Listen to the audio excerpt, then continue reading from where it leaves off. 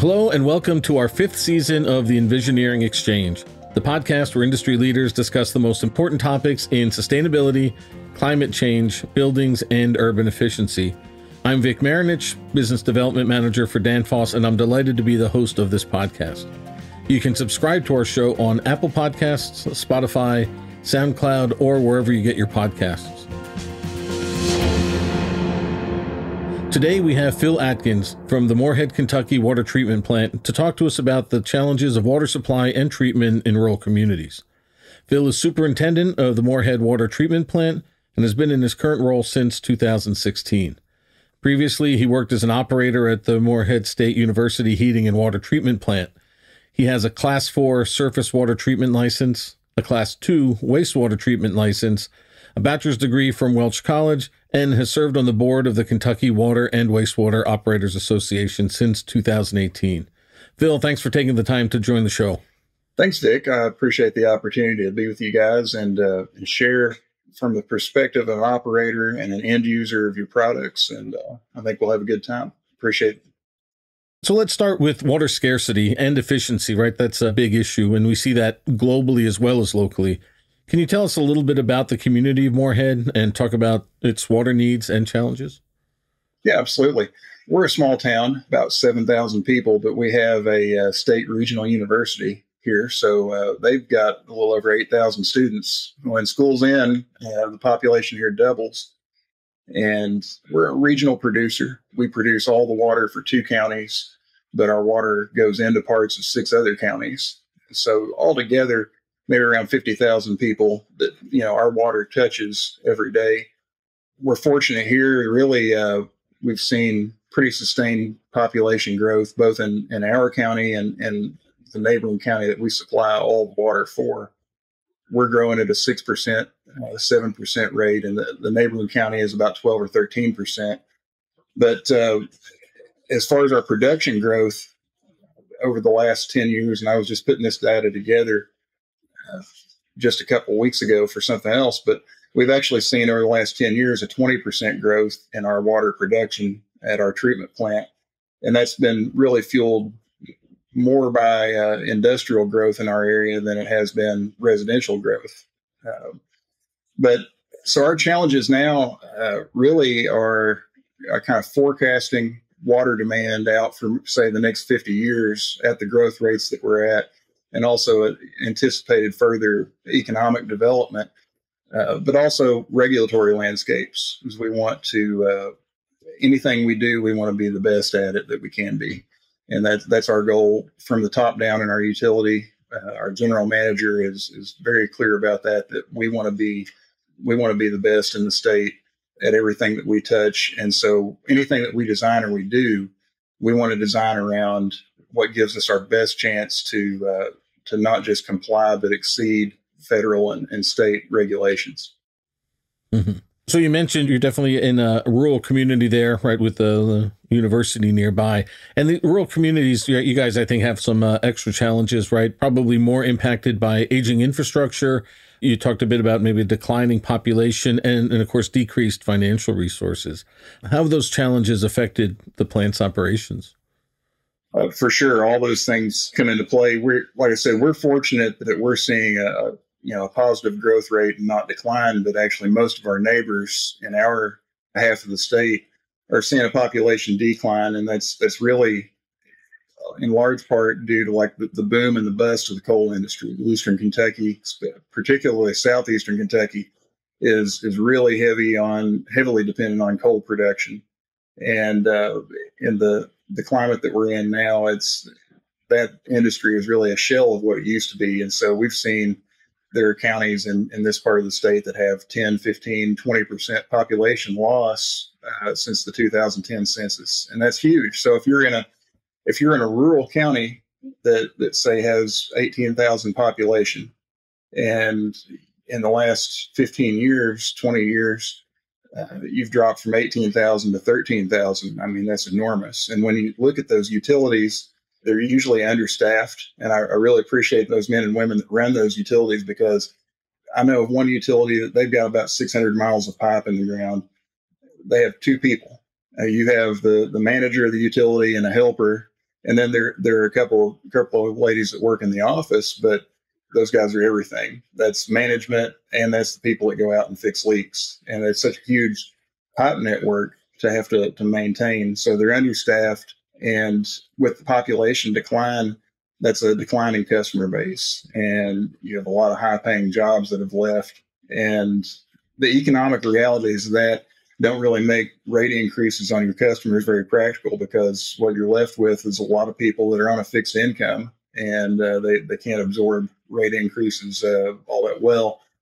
So aging infrastructure, though, is a problem for utilities of every size. So whether you're a large metro utility or you're a small utility with just a couple hundred customers, we've all got aging assets, be it at the plants or remote assets. And there's a tremendous cost to replacing all those and maintaining those. So I think it's more of a pronounced problem for the rural systems, because they just don't have the same size customer base to be able to absorb those costs. And unfortunately, funding is out there. Don't get me wrong. And there's been a lot of federal dollars in recent years that have gone towards water and wastewater infrastructure. But it's competitive to get those grant funds. It's even competitive to get those state revolving funds that come with a low interest rate. And so one of the key factors in getting those funds is how many people are touched by this project. And so if you're a system that has thousands and thousands and thousands of customers, your project is going to impact far more people than a small town that's going to do a project maybe that only impacts 200 customers. And that gives you such a competitive advantage when going through the loan or the grant process. So another thing, too, if you're a large utility, you probably have a person whose sole job is to chase grant money and to write those grants. If you're the system that I was talking about just a minute ago, I mean, you've got two people. One of them's a ditch digger, and the other guy wears about every other hat in the organization, and they don't have the type of office support or professional support for chasing that funding. So it can be very difficult for them to keep up, and very difficult for them to do big infrastructure projects.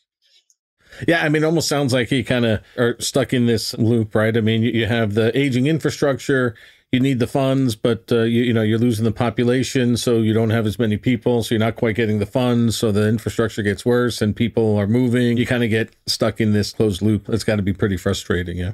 Right, right, and that's a problem facing Appalachia. I mean, it's the brain drain. This is what we call it here. So when those high-paying jobs leave, those people working those jobs leave too. They have to go find economic opportunity elsewhere. And if you're left with the two biggest employers in that community are the school system and Walmart, then there's not that much opportunity. And when the best and brightest of your young people come up and they go off to college, there's nothing to come home to. So they have to go where their skills can, where there's a market for their skills. And you're right. It's a cycle. And so it's a catch-22. There are a lot of small water districts out there, at least in my area, that have 40, 50, 60% water loss. It's not as easy as just fixing the leaks, because they can't afford to fix the leaks, but then they can't afford to fix the leaks because they're losing more water than they're actually billing their customers for. And it's, how do you break that cycle? And that's really tough. And really, grant funding is about the only way to do that for a lot of the small communities. And like I said, they're at a disadvantage trying to procure those funds. Right. And that kind of comes around to another issue with water and wastewater treatment plants is the not just the water itself, but the cost of the energy. And at least according to the EPA, the energy used in water and wastewater treatment plants can account for up to 40% of the energy used by the municipal governments. So as we're pushing to decarbonize and improve energy efficiency and so on, there's also a push for water and wastewater plants to save energy. So why is this more of a challenge for smaller plants like Morehead? Well, I mean, it's the high upfront capital cost. We want to be efficient, and we're doing things to be more efficient, but there's such a high upfront cost for some projects, and then your return on investment is stretched out so far into the future. So if you're a board or a city council and you're trying to decide where to spend money. Well, you could spend 6-7 figures on this project to boost your energy efficiency at the water plant or at the wastewater plant.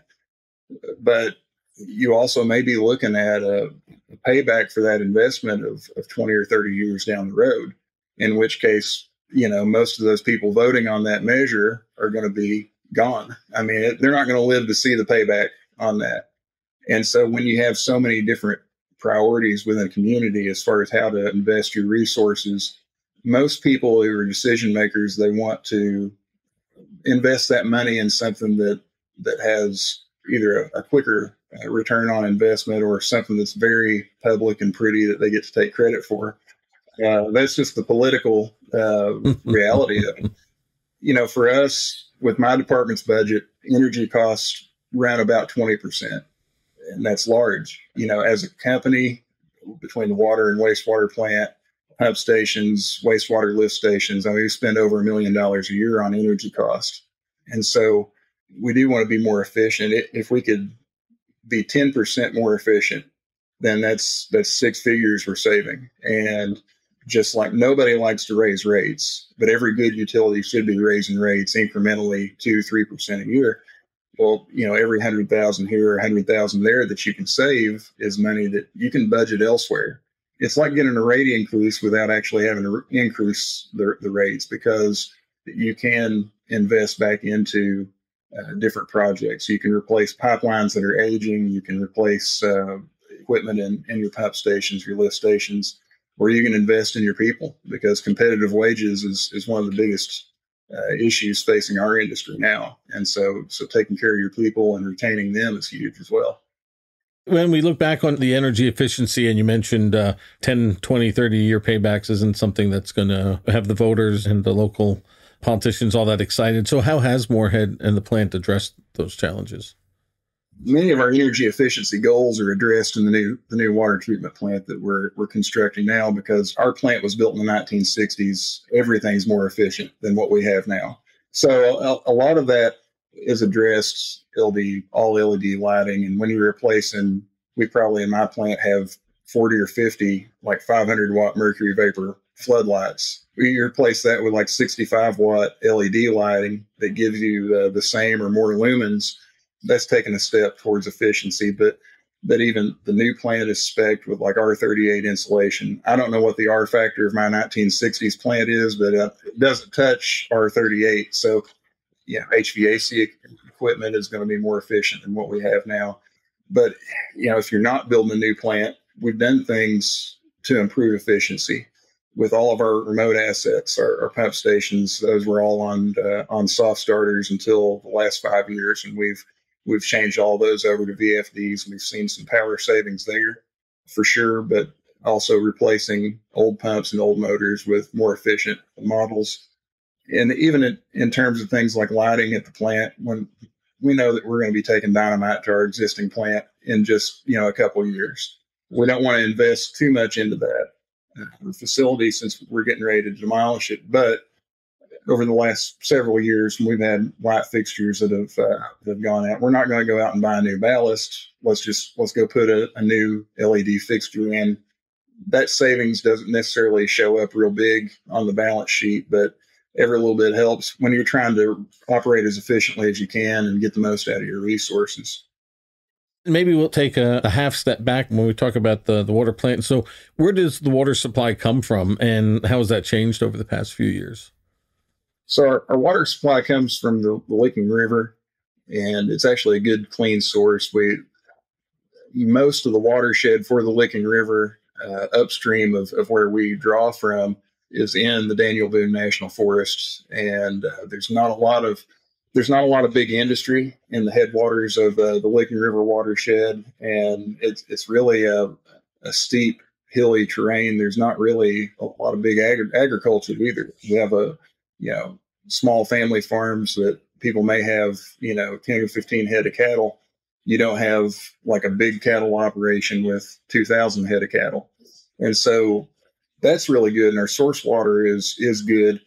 We are susceptible to flood events because where our intake sits just below the dam of Cave Run Lake, then about a mile below our intake, there's a large creek that drains our entire county into the Licking River. The Corps of Engineers, they're there for flood control, and we're glad they're there and run that lake. But when we have heavy rain events, they're going to close their discharge because they don't want to make the flooding problem even worse. They close those gates, and the river actually runs backwards on us. And so our source water in the blink of an eye could go from, say, a 2 turbidity to over 600 turbidity. And those floodwaters, I mean, our raw pH could go from, say, a 7.4 to a 6.4. Alkalinity could go from 50 down to single digits. It's just difficult water to treat. It's never the same with each flood event. You always, I wish there were magic numbers to be able to just say, okay, when we get a flood event, this is the chemical settings that we use. It takes a little bit of time to figure that out. And so we're prone to that, but we're also prone to some seasonally tough water in the fall when the Corps of Engineers is drawing the lake down to winter pool. As that water on the surface starts to really cool, the thermocline in the lake rises. And so the gate that they have to discharge from, we start getting water from deep in the lake that really is septic, just nasty smelling water, but it's loaded with organics, and it's loaded with iron and manganese, and it can be very difficult to treat as well. The water could be clear as a bell, but it comes down the river looking like having a rust lick to it. And it takes a lot of chemical to treat that. So we're moving our intake to Cave Run Lake. We'll have a much more stable source water. Should use quite a bit less chemical to treat that water, and that's good because I don't know about you, Vic, but I want as little chemicals in my water as possible. Absolutely. And then another benefit, and when it comes to energy savings, we'll be gaining 90 feet in elevation. And so that's 90 feet less head that we have to overcome pumping that water to the plant. So at our existing intake, we have 335 horsepower pumps. New intake, all those pumps will be 275 horsepower. So we'll realize some energy savings there just from changing the location of where we draw from. So you teased the audience a little bit talking about the new plant. So can you give us a little bit more insights there around the new water treatment plant? What's the construction process looking like? What kind of factors did you take into account for the project specifications and so on? Okay. Well, we could talk for a long time on that, but I'm going to try to make this short. So we started the timeline on that really in 2015. We commissioned a study to basically determine whether we were going to do an upgrade and expansion of the existing plant or build a new plant. And the decision was made that we'd be better off to just do a greenfield project, everything completely new.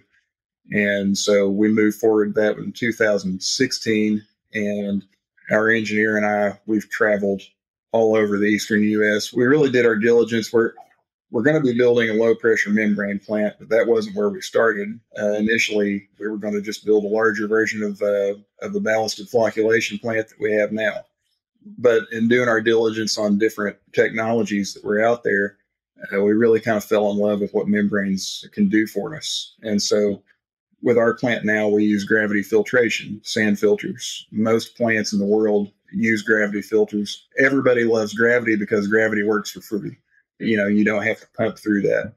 But, our gravity filters will take out particles down to about 100 micron in size. That's just really small. But the UF membranes that we selected have a nominal pore opening of 0.01 micron in size. And so it's sort of like a total barrier. I mean, bacteria, viruses, protozoans, they can't get through those. And so we're really attracted to that. We're really attracted to just the super low turbidity water that those produce. And so we went that route. And then following those, membranes don't take out everything. So some things are in solution and they'll pass through a membrane. Things like dissolved organics, which once you oxidize those with chlorine, form distribution byproducts, trihalomethanes, haliocetic acids. Those are things that are regulated. Those are known to cause cancer, and we don't want to cause cancer. So it's a good goal to have. Yeah. Yeah. So we studying our source water, we found that about 95% of our natural organic matter is actually dissolved, and so they would pass through the membranes. So we follow the membranes up with granular activated carbon vessels, and those are kind of the ultimate safety blanket. They'll remove that natural organic matter, they'll absorb that. But now PFAS is in the news. We've just got PFAS regs recently from EPA, and not a lot of people are very well positioned to comply with that regulation when it goes in 2026. But our carbon is going to absorb that. So we'll be really well positioned for that. If we were to have a harmful algae spill on our reservoir that we're going to draw from, or a harmful algae bloom, we'll be able to keep right on running because the carbon is going to absorb those cyanotoxins. A diesel tanker could spill right beside our intake, and we could keep on operating because the carbon is going to remove that. And so the membranes give you like ultra low turbidity filtrate, and then the carbon acts as more of a polishing final step. Between those two treatment technologies, I feel really confident that we're going to make some really exceptional water. And we're all really looking forward to that finally opening. Right now, we're looking at the fall of 2024. So fall of next year will be started. You mentioned a lot of the different technologies you were looking at. How did you go about setting the goals for the project, how you wanted it to look in the end? Well, the goal is if you're going to spend that kind of money, we want to make the best water in the state. We don't just say that. Again, we wanted to plan like 50 years out. So what's going to give us the supply that we need to meet projected demand? And then what type of water quality do we want?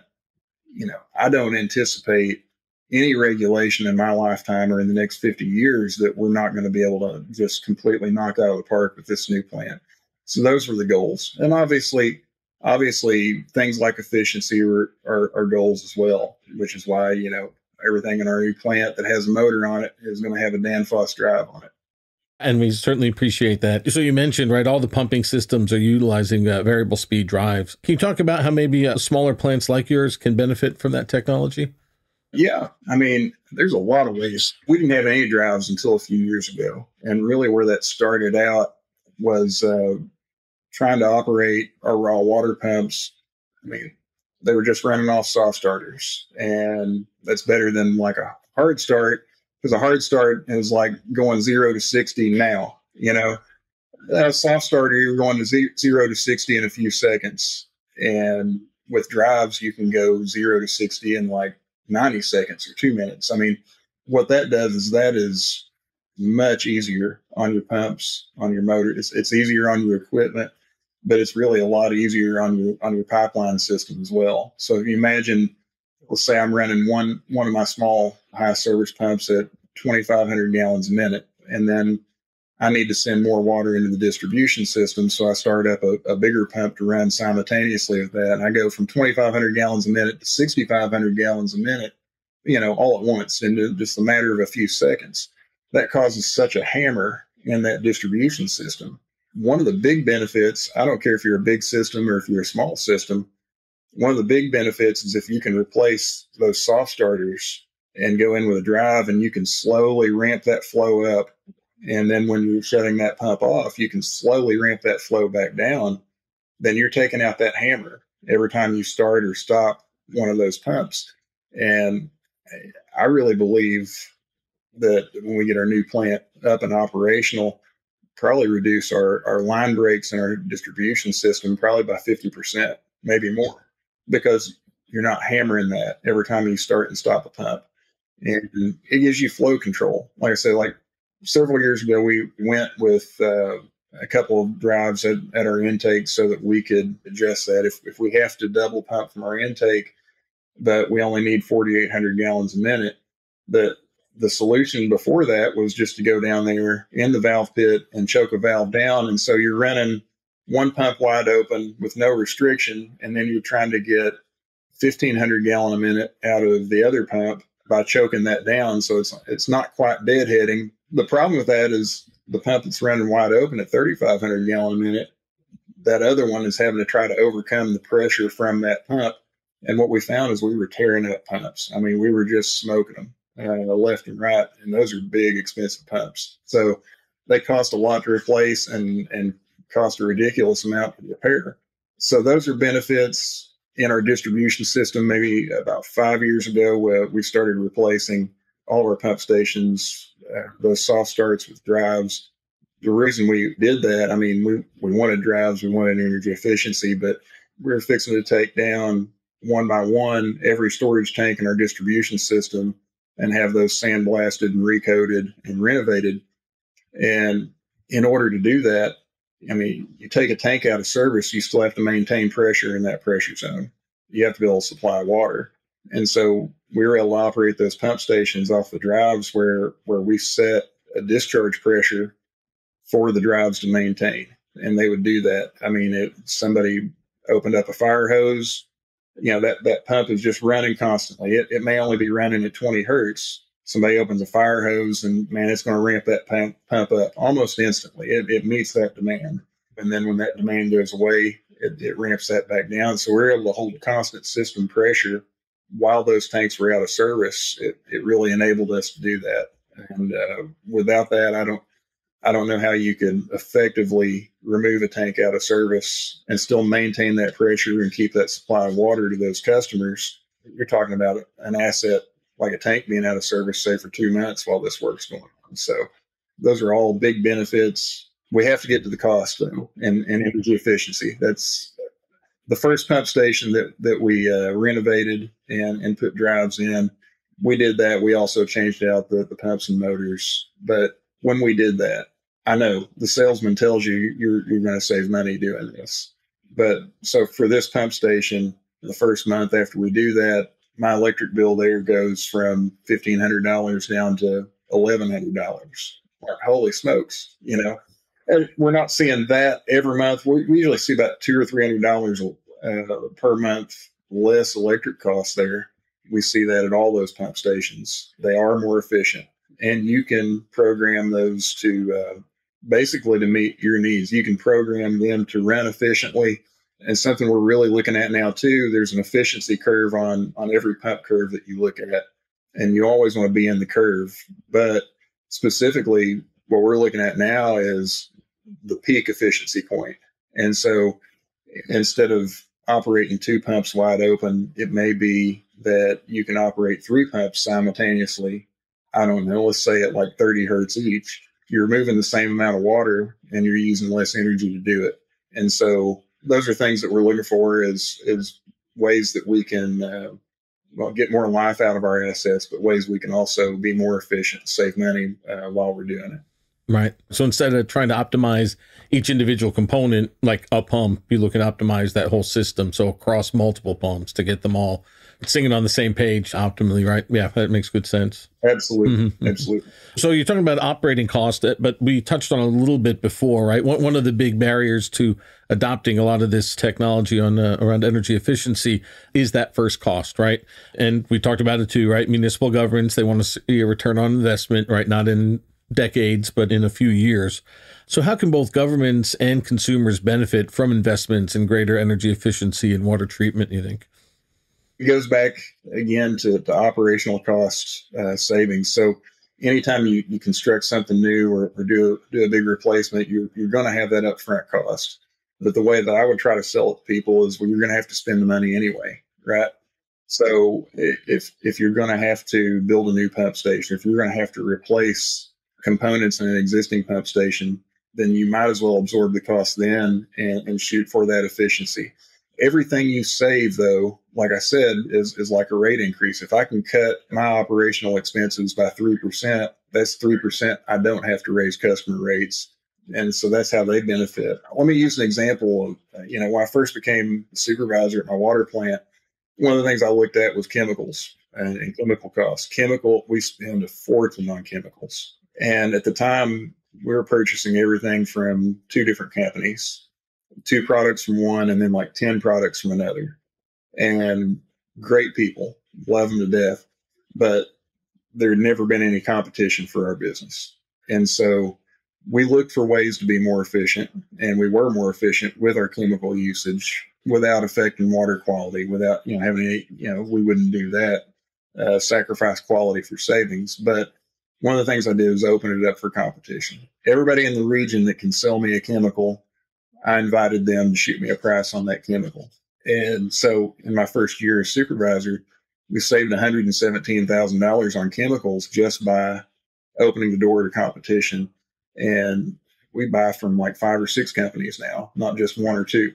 Unfortunately, power companies don't have competition. I mean, you're pretty well stuck with who you got. I guess you could say that about your water provider as well. You're stuck with us whether you like us or not. Yeah. But anything you can save, and if you can save $10, $20, $50,000 a year on power cost, maybe you're saving 6 figures. I mean, that's found money. That's money, like I said earlier, that you can reinvest into other places. So don't look at so much the capital expense up front, because you're going to have to replace a lot of these assets anyway.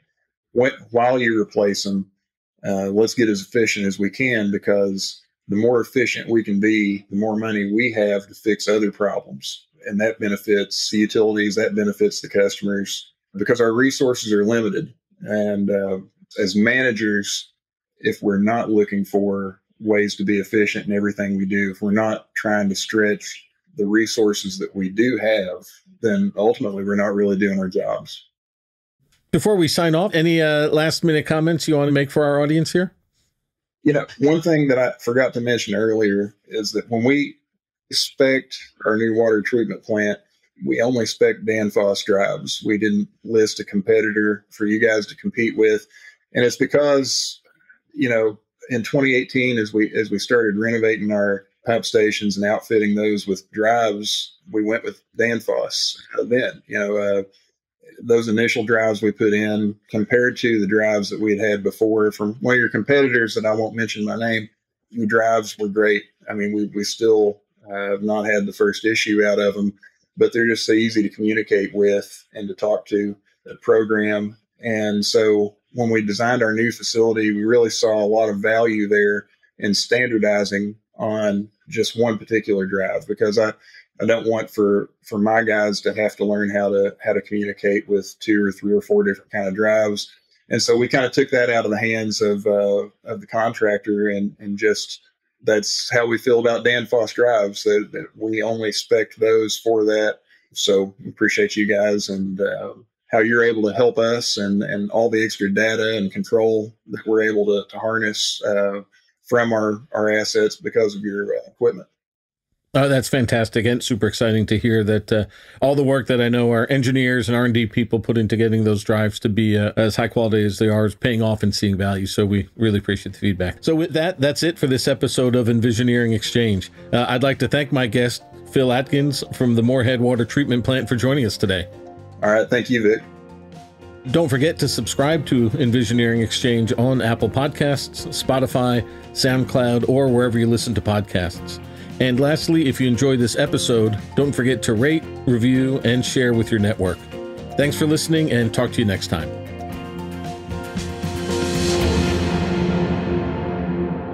This podcast is for information purposes only. The views, information, or opinions expressed during the EnVisioneering Exchange podcast series are solely those of the individuals involved and not necessarily represent those of Danfoss LLC and its employees. Danfoss LLC is not responsible and does not verify for accuracy any of the information contained in the podcast series available for listening on this site. This podcast series does not constitute professional advice or services. This podcast, including Danfoss LLC and the producers, disclaim responsibility from any possible adverse effects of information contained herein. Opinions of guests are their own, and Danfoss LLC in this podcast does not endorse or accept responsibility of statements made by guests. This podcast does not make any representations or warranties about the guest qualifications or credibility. Individuals on this podcast may have a direct or indirect financial interest in products or services referred to herein. This podcast is available for private, non-commercial use only. You may not edit, modify, or redistribute this podcast. The developers of the EnVisioneering Exchange podcast site assume no liability for any activities in connection with this podcast or for use of this podcast in connection with any other website, computer, or playing device.